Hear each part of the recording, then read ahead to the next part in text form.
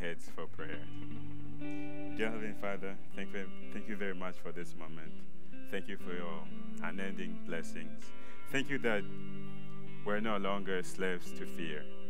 Dear God, help us to understand your word and also get close to you. Help us to see how much you love us and also show others your love for us. In Jesus' name, amen.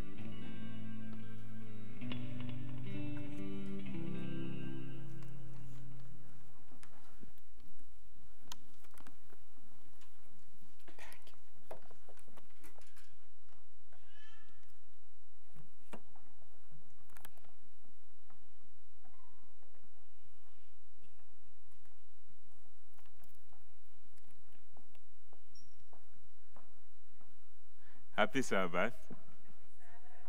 Oh, we sound so asleep. What time is it? 11? Happy Sabbath.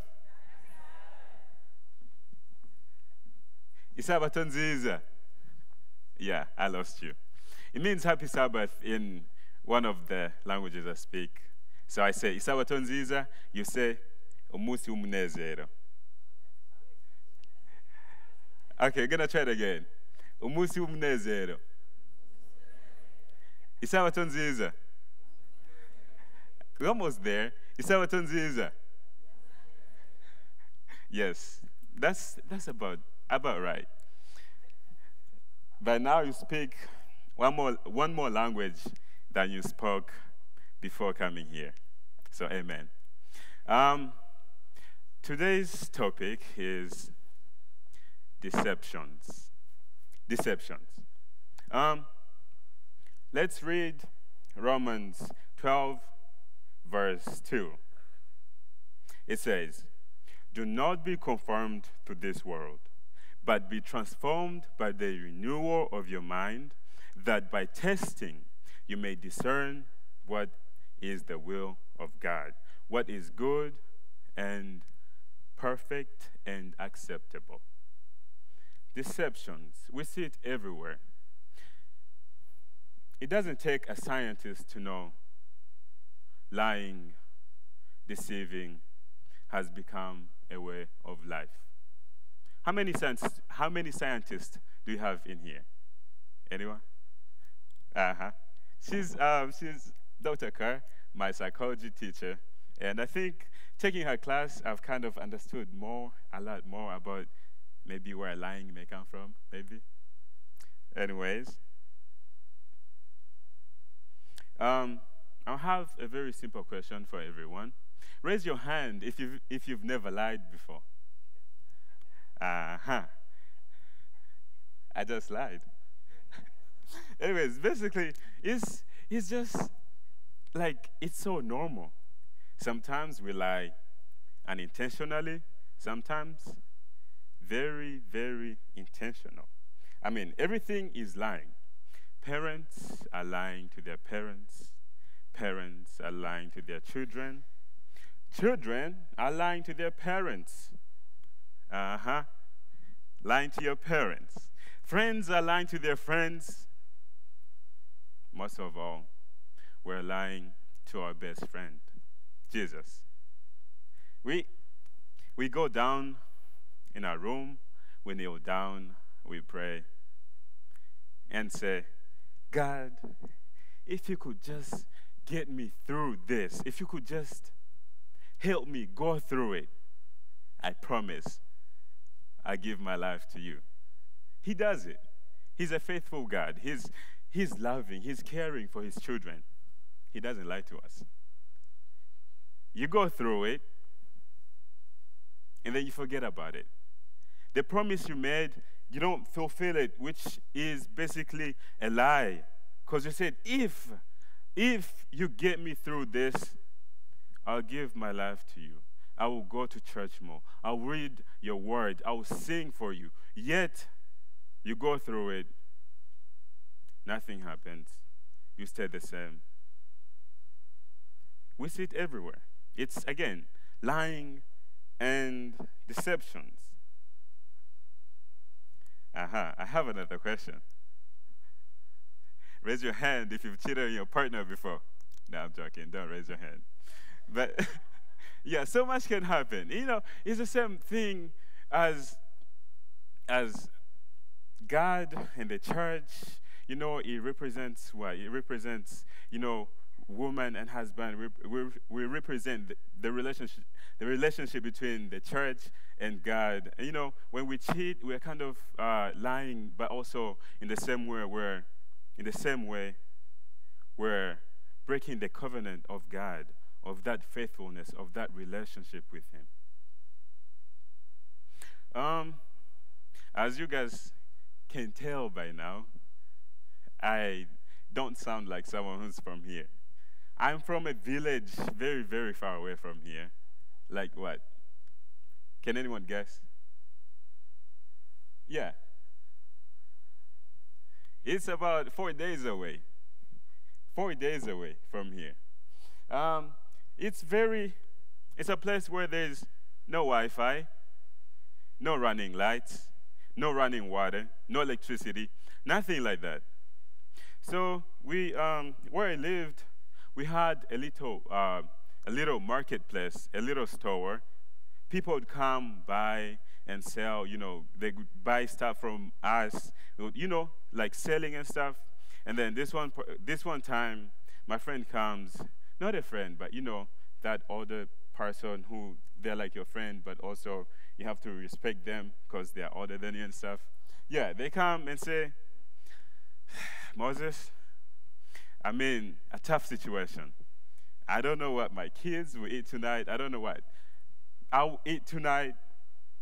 So if I could get 1 kilogram of rice and maybe tomatoes and beans, and then I'll pay you later. I'll pay you when I have the money. That happens. I'm like, yeah, sure. Go ahead. Remember, the story is not mine. It's my parents. I'm like, since you know my parents and stuff, yeah, go ahead. Take it. And then, boom. He takes it. Days go by. Day one goes. 2, 3. Week goes. A month goes. He still haven't came back to pay. And then he comes again a month later.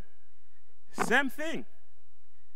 1 kilogram of rice, tomatoes, and beans, and corn flour. I don't think most of us are used to it. It's called fufu. Like you make it and it becomes like fufu. I don't know. Maybe most of us don't know about it. But yeah, that happens. And again, he says, "Oh, I got you next time. I got you. Like, I'll pay you tomorrow. I'll pay you this." I'm like, okay. He takes it. Another day comes, 2 or 3, a month comes, and then we happen to meet somewhere. I'm like, over here, walk on my way to, do my random stuff, what an African kid would be doing, not on their phone or anything like that. Just walking, and then I see him, like, by the door. He sees me, we make eye contact. Then he swerves, like he turns so that he can avoid me because he knows he has not paid what he owes me. He knows that he lied to me. He knows that he never paid. He never paid what he owes. I mean, it's lying. It's deception. It's everywhere. And this one time, things are very different from here back home in Uganda. I'm over here very, very hungry, Mom cooked and we ate lunch, and then she has leftovers for the younger ones. I'm feeling so hungry. It's like 4 p.m. and I'm tired. My stomach is growling. And then, I go,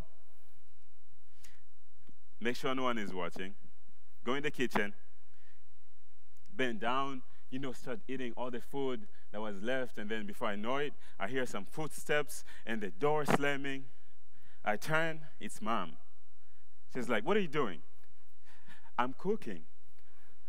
She asked me again, "What are you doing?"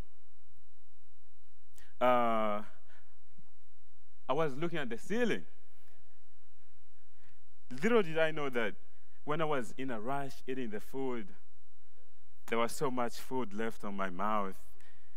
And I'm over here lying and with food behind my hands, hiding my hands behind my back. She asked me again, "What are you doing?" I'm like, okay, fine.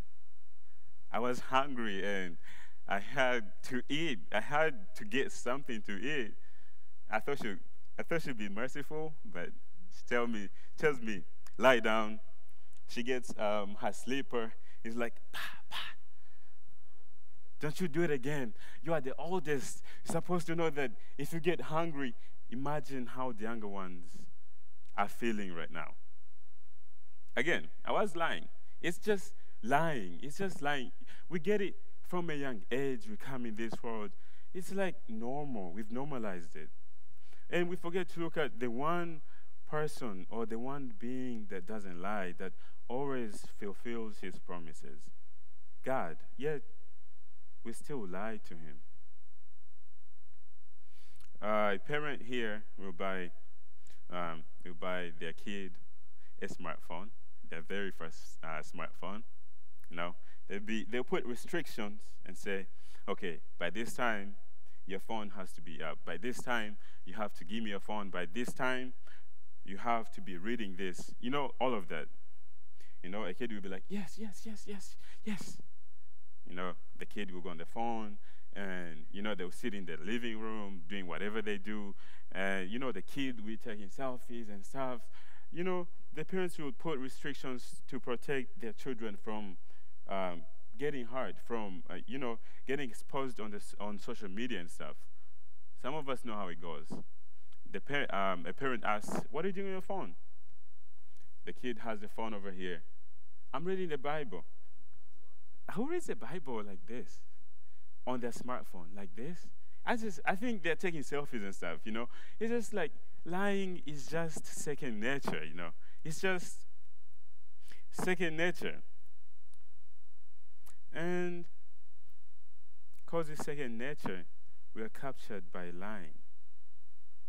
Lying is a sin. We've made sin second nature. I mean, what can we do? It is a sinful world anyways. Here are the most common deceptions. 2 Timothy chapter 3, verse 16 to 17 says, all scripture is given by inspiration of God and is profitable for doctrine, for reproof, for correction, for instruction in righteousness, that the man of God may be complete, thoroughly equipped for every good work. Lying is not a good work. If we read the Bible, we know it's not a good work. But one of the common ones, we're taught from kindergarten, elementary, middle school, high school, college, adult life. I don't know what that's like. But one of the ones we're really, really used to is follow your heart. Follow your heart. We hear it every single time. Follow your heart. Follow your heart. You'll be fine. Follow your heart. You'll be fine. Whatever your heart desires, you should be fine. Just follow it. Yet we forget what the Bible says, what Jesus says about following our heart. About our hearts, what Jesus says about our hearts. He says, the heart is deceitful above all things and desperately wicked. Who can know it? That's Jeremiah 17, verse 9. Follow your heart. From first grade, follow your heart. Follow your heart. They don't tell us that our heart is deceitful and desperately wicked. They don't tell us the consequences of following our heart.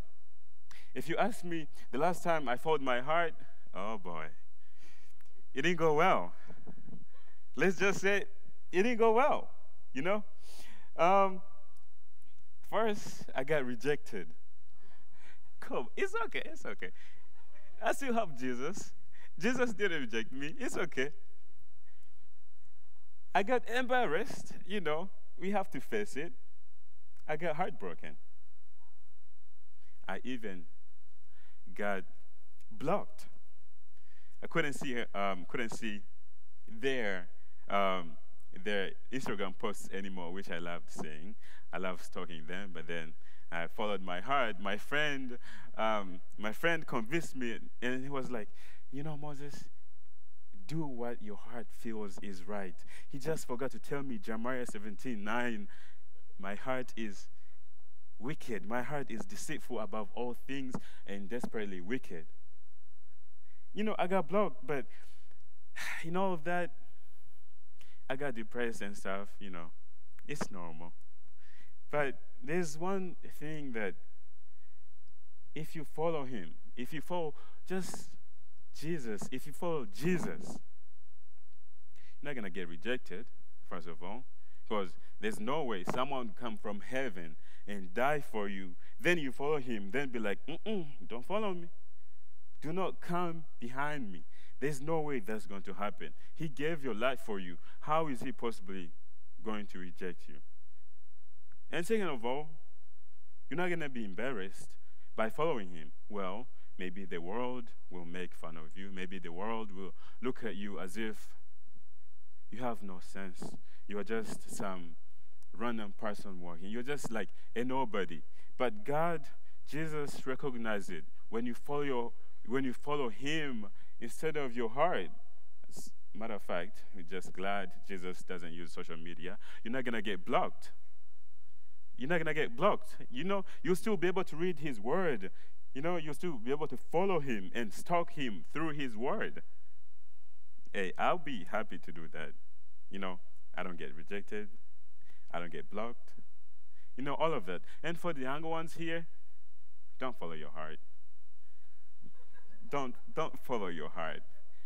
Ask your parents. They know how it went when they followed their heart, maybe. But ask me, I'm not following my heart no more. And the second lie that we hear all the time, from birth till death, be true to yourself. Be true to who? Myself? No, I can't be true to myself. I can't. Jesus said, if anyone desires to come after me, let him deny himself and take up his cross and follow me. Follow me. If anyone desires to come after me, let him deny himself and take up his cross and follow me. That is Matthew 16:24. You cannot be true to yourself and follow Jesus. If you are true to yourself, you will go with the ways of the world. When you see others, maybe your friends, are going left, you want to go with them because that's what you feel like doing. That's what you feel like is true. That's what you feel like is right. But Jesus doesn't say that you can go with them and then go with me. But he says you have to deny yourself. You have to deny all your lust, all your desires within your heart to be able to go with him. And I promise you, you're not going to regret it.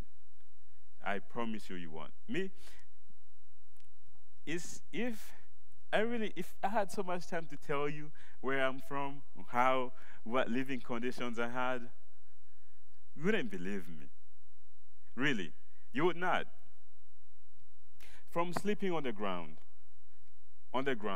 hard rock ground, to getting a mattress, to getting a bed, to going to school, going to school with a bus, with a car, from walking, 5-10 miles to school, to driving to school, from not having books to write, now to have a laptop. Guys, I can type. All of that is from following Jesus. It's because there's no way you will be able to convince me that it happened by random chance. That all of that I went through, it was just a random chance, which is the same thing as for you. You know what you've been through.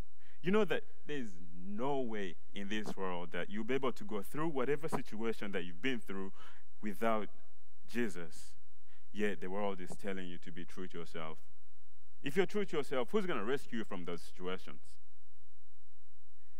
If you're true to yourself, how will you overcome all the lies of this world? There is no way but Jesus. You know, there's a song that says, "Why can't wash away my sins?" But something by the blood of Jesus. Yeah, that one. There's no other way to live in this world without Jesus, because you live in this world without Him, you are lost. You are lost, you are captured by these lies. When you're true to yourself,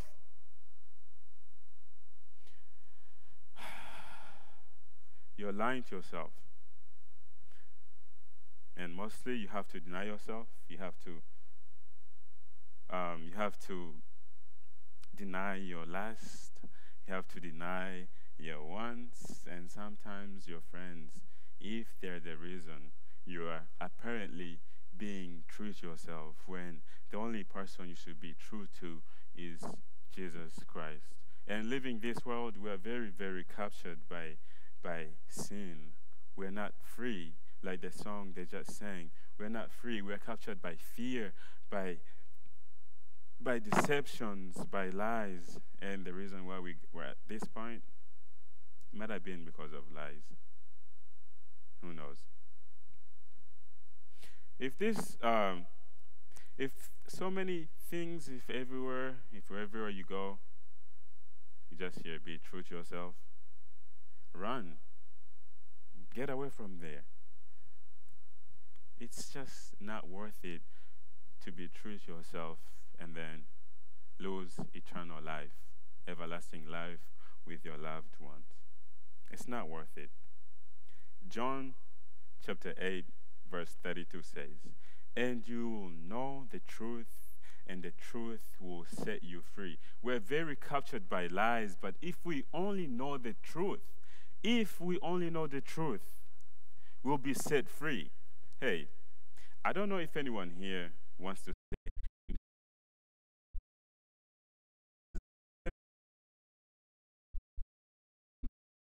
I'm not going to be a captive anymore. I want to know the truth through Christ so that I can be set free and see my gracious Savior.